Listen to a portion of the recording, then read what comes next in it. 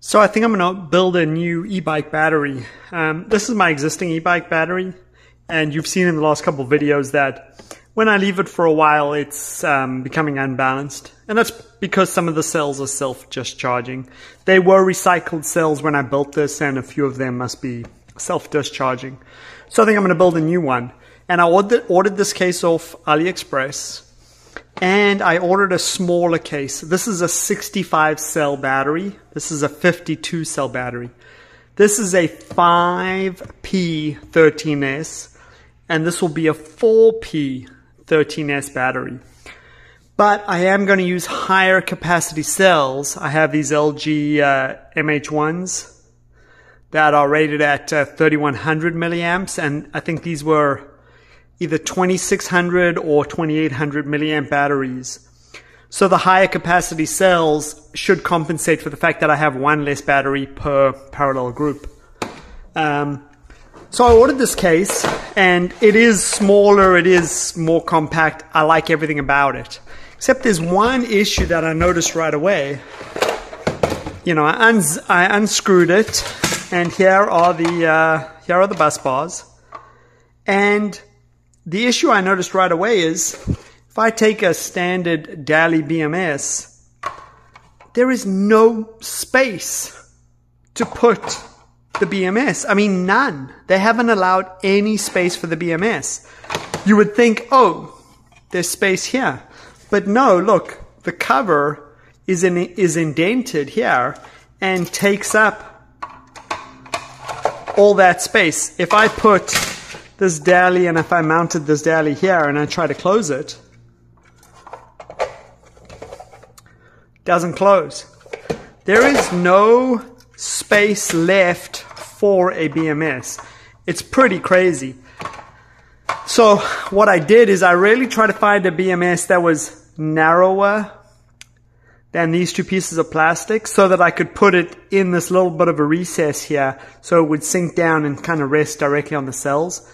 But I could not find a BMS with enough amp capacity for to fit there. But I did end up coming across this BMS. This is rated for 35 amps. It's a 13S BMS, which is what we need. It does have balance. And although it doesn't fit in this recess, which is kind of what I was hoping it would, it doesn't, and I kind of knew that when I ordered it. It did look thinner online, and it is slightly thinner. And with this in place, I think we can almost close the battery.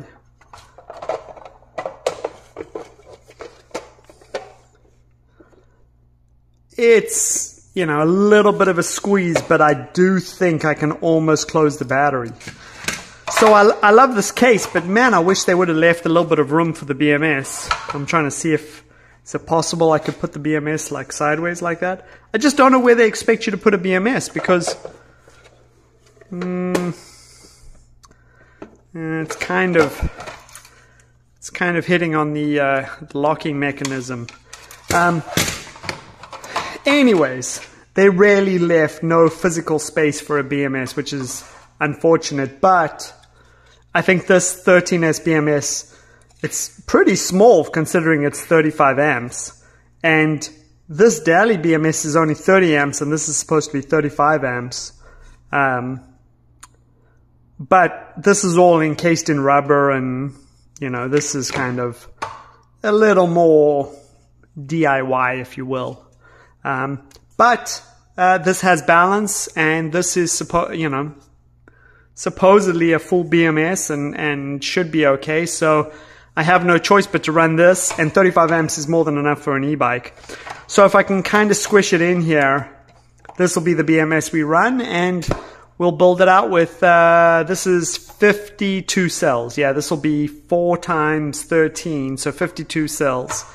And we'll build them out with these, and we'll do some capacity testing on these. I stored these cells fully charged a year ago. So I'll be able to voltage test all the cells and find 50 cells that are still above 4 volts, that means they're not self-discharging. And so if I find 50 cells that are still above 4 volts, that means that, you know, after a year of storage, they're still holding their charge and they're good, healthy cells. And we will use those for this, and we will build a battery that should not self-discharge during long periods of storage. So that's the plan, and I guess next we'll find the cells and go from there. Okay, let's start finding some cells. I grabbed a bucket of cells from my box, and all the cells with this blue dash on it means that they came from the same batch. I salvaged 2 different batches of cells, and to make sure that I keep similar cells from the same batch together, I marked them all with a blue line. That way I know which cells come from which batch. But anyways, we need 52 good cells. And again, these were all put away fully charged. And some I did rewrap some if their case was damaged. So let's see if we got 52 good cells here. Remember, if it's above 4 volts and they've been sitting over a year, that's a great, you know, that's a good sign. Let's put the multimeter where you can see it. Okay, let's begin. Great. Great. Great. Great. Great. Great. Great. Great. Great. Great.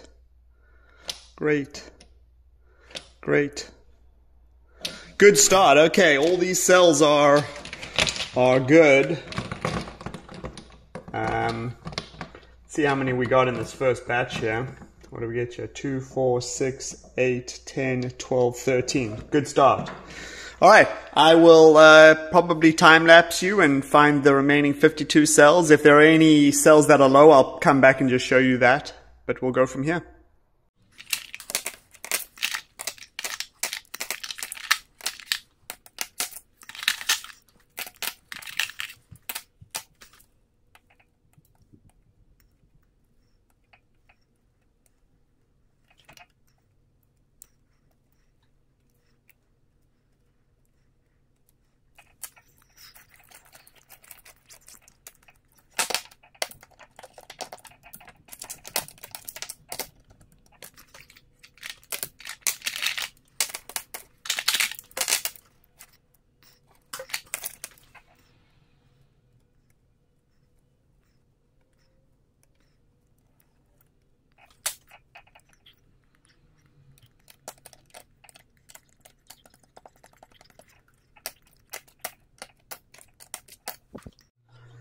Well, that was incredibly easy.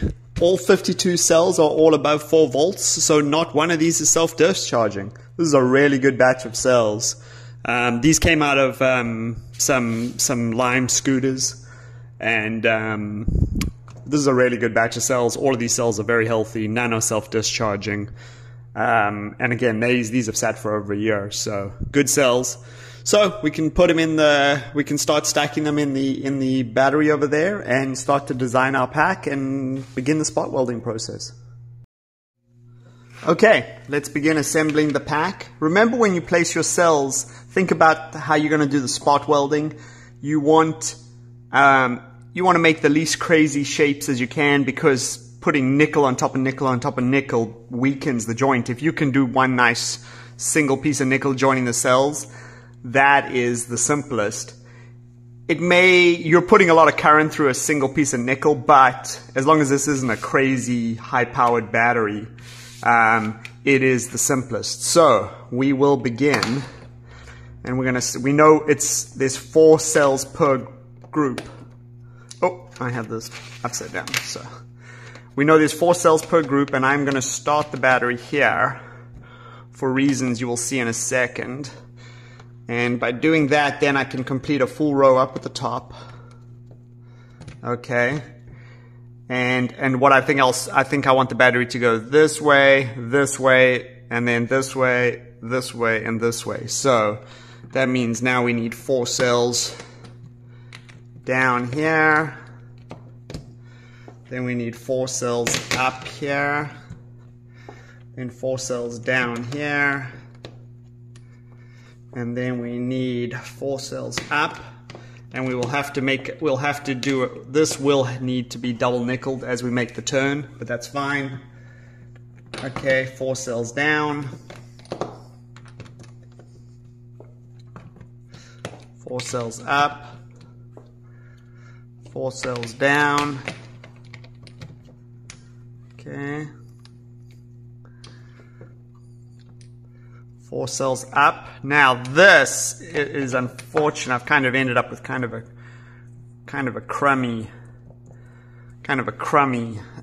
set of cells here. I'll have to do a piece here, a piece here, and a piece here to join them. That's kind of crummy. I don't like that, but it is what it is. Okay, that means we need 4 down here. Okay, we need 4 up here, and then finally 4 down. There we go. That completes a 13S 4P battery.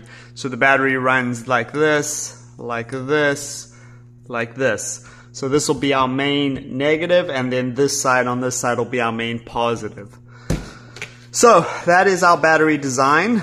I'm reasonably happy with that. There's only 1 or 2 weird sort of groups where I'll have to do a bit of zigzagging with the nickel, but for most part I'll be using long strips of nickel to connect the cells, which will be a lot simpler and cleaner and stronger joints because you don't have double nickel.